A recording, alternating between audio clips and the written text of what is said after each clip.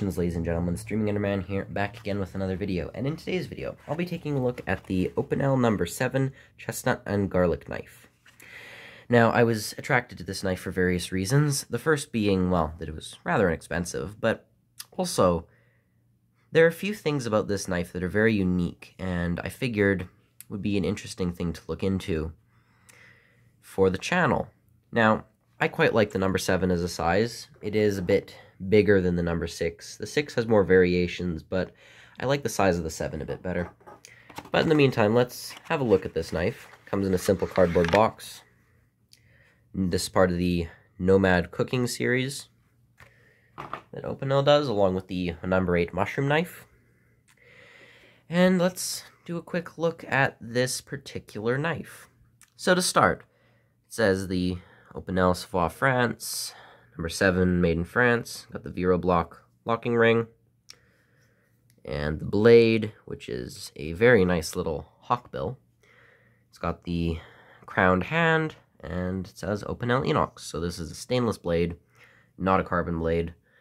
And yeah, there are a few things that are quite interesting about this knife.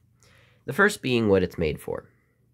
Now, in the description, right here on the other side of the box, and if you'd like to read this, you can just pause it and you can read it in any language that is available.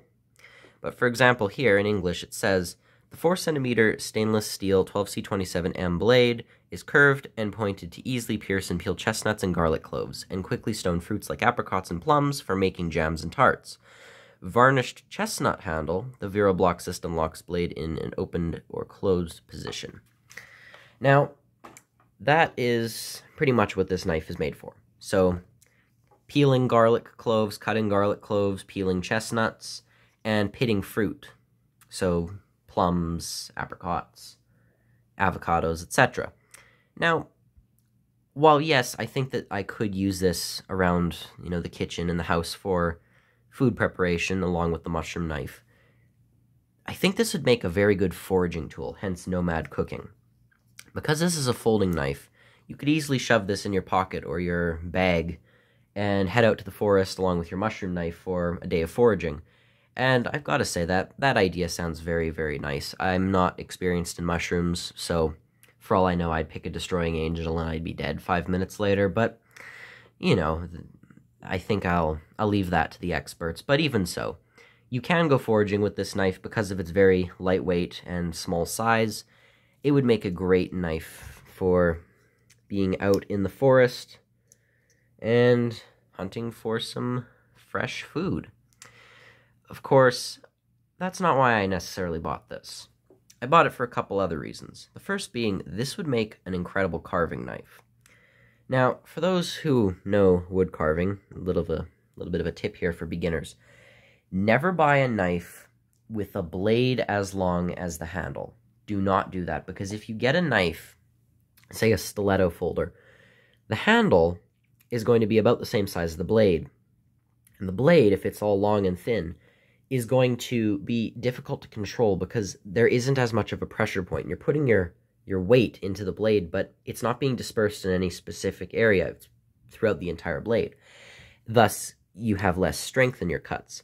But here, you have a strong handle that fits comfortably in the hand and one short bit of blade where you can put all of your pressure into, which would make this a lovely carving tool. I always use my favorite example for a carving knife, budget folding pocket knife that would make for a great carver, the Arthur Wright & Son Ettrick. Again, you can see the handle fills the entire hand and it's very comfortable.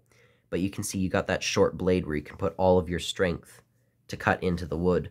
So I see this being a far better carving knife than, say, the Opinel No.8 with a relatively large blade, because then you're putting force into it, but only one area of the blade will be really getting the force of that cut. The rest of it is just, well, it's going to make it harder to push through because you have more blade to work with, if this makes any sense. But if you have a small blade, all of the strength is being applied into that one area and making it much easier to push through the pieces of wood. So this knife would make for a great carver because it has a short blade and a comfortable handle, this would make a great wood carving knife. Whether you're doing the backhand holding position or the forward cut, it doesn't change the fact that this is an excellent carving knife. I've never used it for carving, but just simply looking at it, I can tell this will make an excellent carver. But aside from wood carving, just a general everyday carry knife, this would be a great box cutter. Blade shape would be great for that. An apple peeler, this would be excellent. Really, any small everyday carry tasks that you'd really have, this would be a great knife.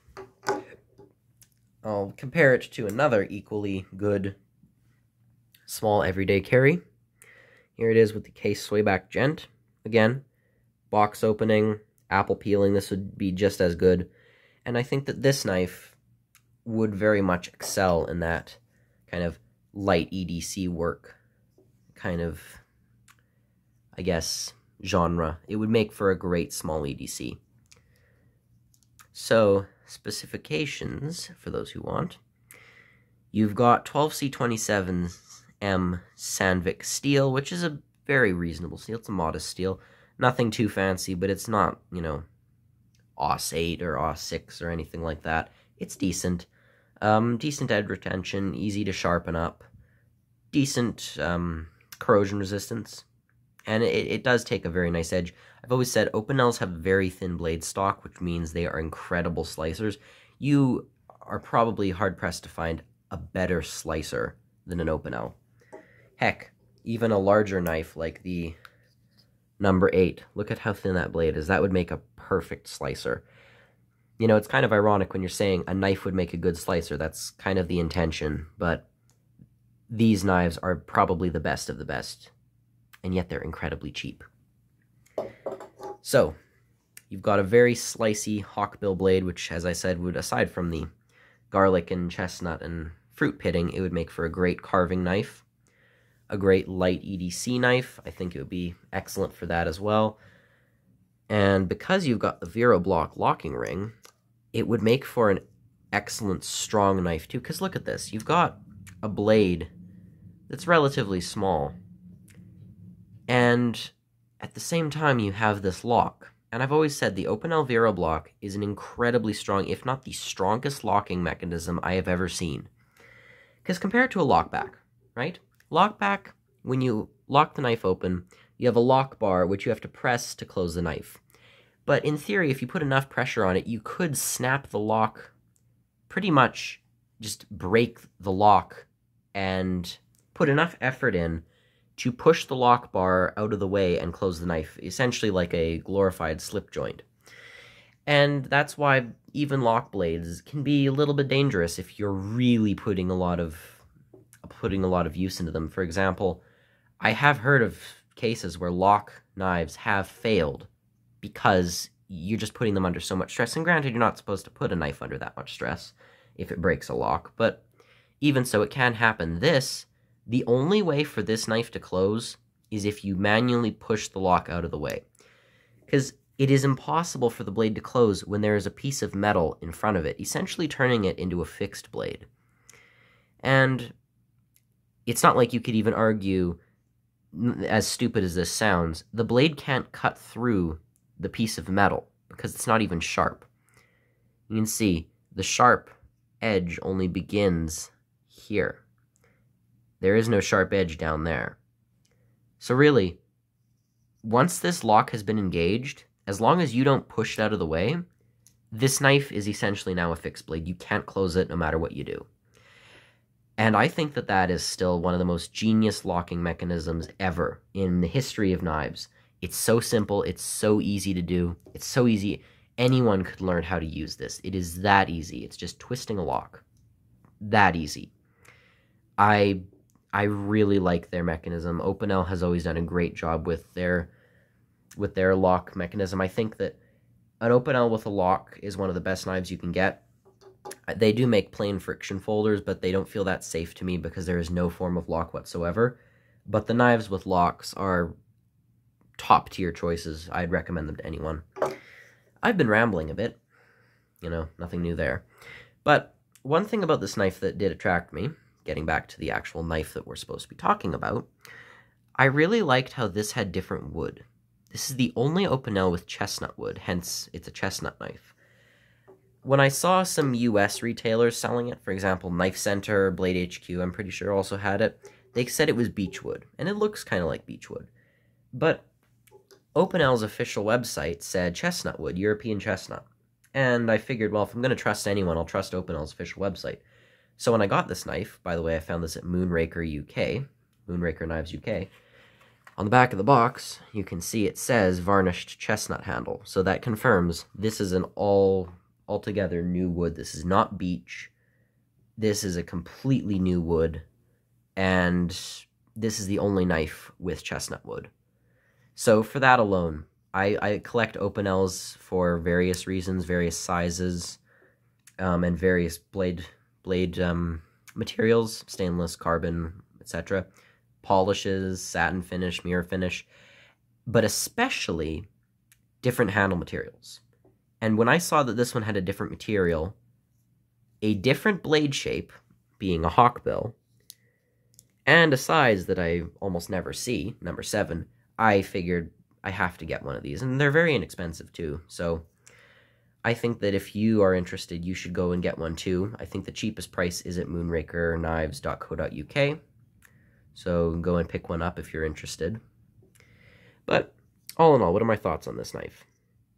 Well, I think that if you're putting it in the context of a chestnut, garlic, or pitting knife, it would be excellent.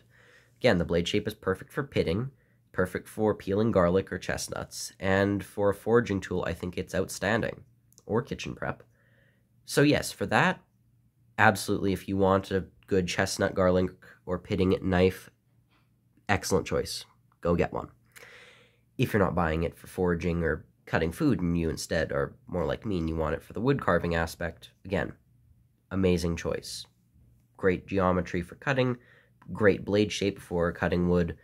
You are probably hard-pressed to find a better whittling knife for the price, especially with that thin blade stock. That would just cleave clear through pieces of wood. Plus, these come incredibly sharp, so yeah, this would be a perfect carving knife straight out of the box, and that lock makes it so that the knife would not close on you when carving. So if you're not interested in the chestnut, garlic, or pitting aspect, and instead you want a wood carving knife, again, I'd recommend it just as much. Or if you just want it for a nice box cutter or string cutter, apple peeler, just a general everyday purpose knife, but you don't really like the generic clip point shape of an Opinel blade, if you don't like clip points and you want something different, then yeah, this would be a great choice. So there's that too. So all in all, I think that you can't go wrong with this knife no matter what. Of course, if you want it as, a tactical, SEAL Team 6 weapon, then of course you're not gonna have anything out of this. This is not what you want. But if you want it for just small, light, everyday carry, and plus this isn't a knife that'll scare anyone, aside from the fact that the blade's really small. As Nick Shabazz wisely put it, wood seems to soothe people who get scared easily by knives. They look at it and think, oh, that's cute, that looks like something my grandpa carried. Not, oh no, murder weapon. And as Nick describes it, dives under tables while screaming. Nick Shabazz is great, go check him out. But anyways, yes, so really in any aspect, this is a great knife. If you're looking for the cooking and foraging factor, it's excellent. If you're looking for the wood carving factor, it's excellent. And if you're looking for just a small, light, everyday carry knife, and you want a hawkbill instead of a clip point, then you can't go wrong either. Or if you're a collector like me and you just really like the idea of getting a new wood, then, add it to the collection along with like every other Opinel wood type that they use. But, there's that too. So all in all, you have a very comfortable handle, very nicely done, strong walk, good blade steel for the price, great blade geometry for carving and pitting and peeling and everything, or just, general light EDC use. Got the cut. The one thing that I will say that they could have done is probably not put a cut this big in the wood. You could have probably managed to have that much extra not being cut. I think you probably could have put just a cut in up till here, because that's enough for the blade to be open and closed. But, you know, you didn't have to make this big of a saw cut. That's just my personal opinion. Sorry this video has been very rambly. I apologize for that, but all in all, no. Absolutely great choice. Inexpensive. Great knife. It's Opinel. You can't go wrong with it. Great wood carver, great forager, great kitchen prep. Just lovely knife overall. And, you know, plus you're getting chestnut wood, which Opinel's never done before, so it's unique. So all in all, I think this is a great knife. I think that if you're interested, you should grab one. They're still making them. I don't think they're limited edition or anything like that. And for the price, you just can't go wrong with it. It's a really inexpensive knife, but it's excellent quality, as all of Opinel's knives are. So, thank you very much for watching. This has been the Opinel No. 7 Chestnut, Garlic, and Pitting Knife, aka one of the best wood carving Opinels I've ever seen. And this is the Streaming Enderman, as always, signing off. Goodbye.